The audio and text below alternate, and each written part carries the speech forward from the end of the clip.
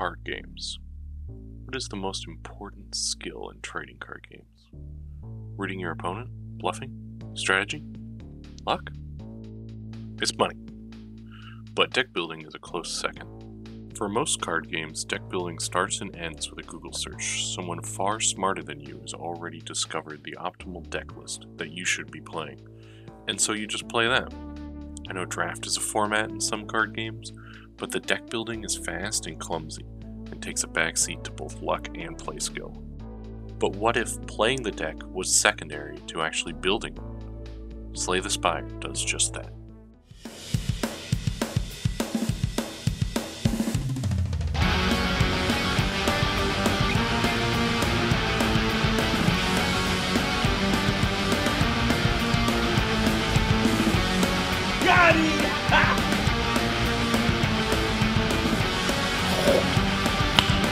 Nice.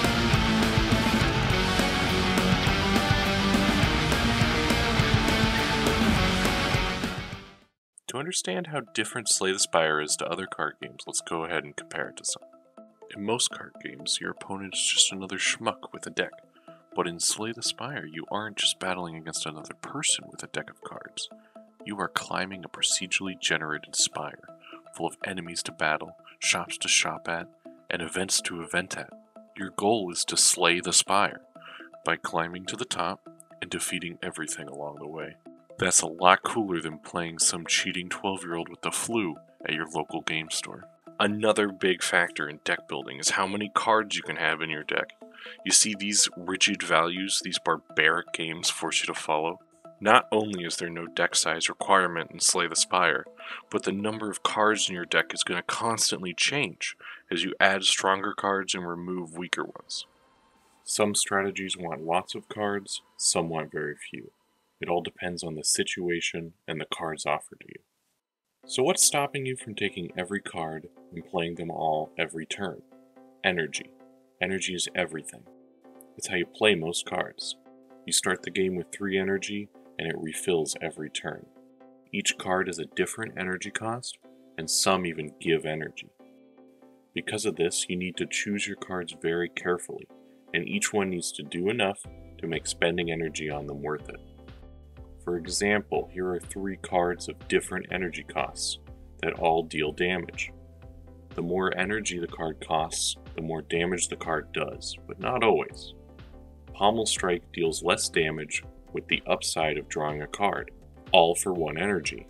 However, you could instead play Hemokinesis, dealing more damage with the downside of losing 2 health. Both cards are different, but do similar things, dealing damage. Neither card is strictly better than the other, but they can all be strong in different decks, and that's the genius of Slay the Spire's deck building. You are constantly juggling which cards are best for your current unique deck, and this juggle never stops being fun, because you slowly get better at it.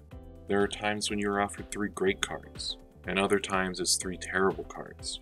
But sometimes it's the card you never gave a chance, pulling the whole deck together. Let's talk about this. Who the hell is this? Or this? Or that? This is you. And I'm sure that throughout this video you've noticed all the different card colors. Well, each one is part of a different character's card pool. It ensures that your cards are more likely to combo together and helps create a different play experience from character to character. So here they are. The Ironclad is the most basic character. He does big damage by buffing strength within flame and demon form, or just playing bludgeon. He also blocks big hits with cards like Impervious or Rage, and combines well with Barricade for great value. You can even play more recklessly than other characters due to his ability to heal after each combat. The Silent is a step up in complexity. She loves to debuff her enemies and buff herself for compounding advantage. You can poison enemies with Deadly Poison and Bouncing Flask for huge damage, or play millions of zero-cost cards to machine gun down targets. Her ability to draw more cards helps her play more zero-cost cards and draw cards like Footwork and Afterimage early to buff herself sooner.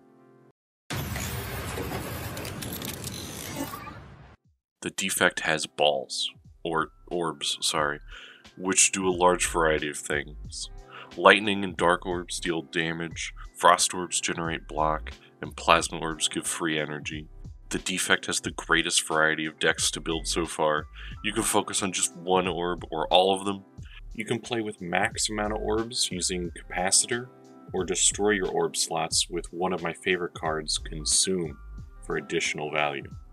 Or you could just ignore the orbs entirely and focus on powers like Creative AI and Heat Sinks. Or use zero cost cards and then play them all again with an insane all for one.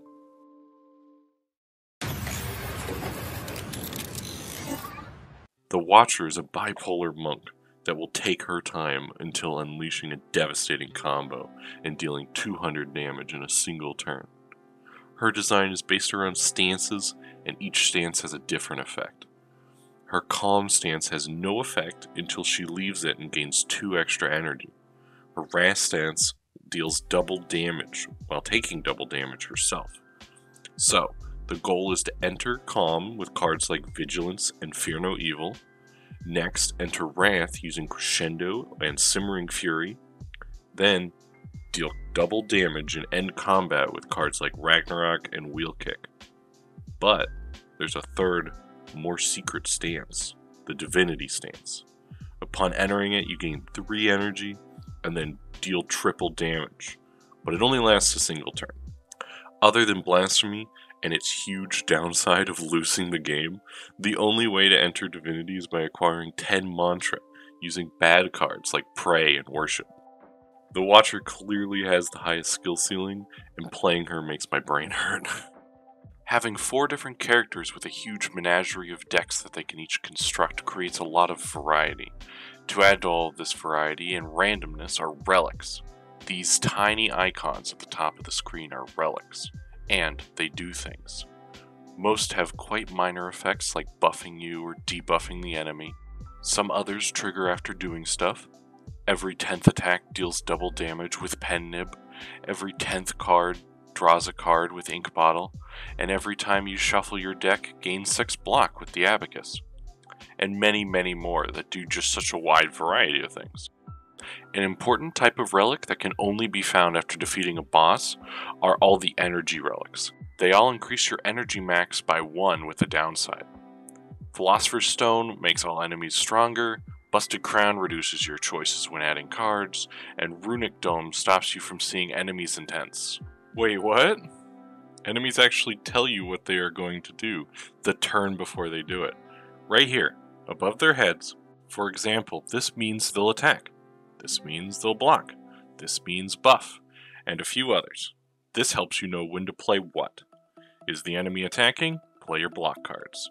Are they about to buff? Get in damage while they're distracted. It's the sole mechanic that makes every turn a puzzle and not a guessing game, thus making the whole game less bullshit. That's about everything I wanted to cover. I'm skipping over a few things like potions, basically the whole shop and neutral cards, upgrading cards, curses, and the giant beating heart hidden away at the top of the spire. All in all, Slay the Spire is one of the most fun and creative games I've played, and I see myself playing it for a very long time to come. Especially with ascension levels making the game harder after every victory, and the daily climbs with their wacky twist on core game mechanics. But no matter what, it's a hell of a lot better than Solitaria.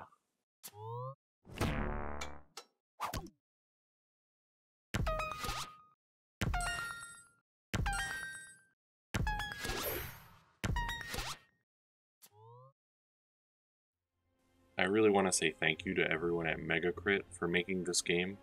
I've really enjoyed it. And also a thank you to everyone who gave me feedback and helped make this video possible.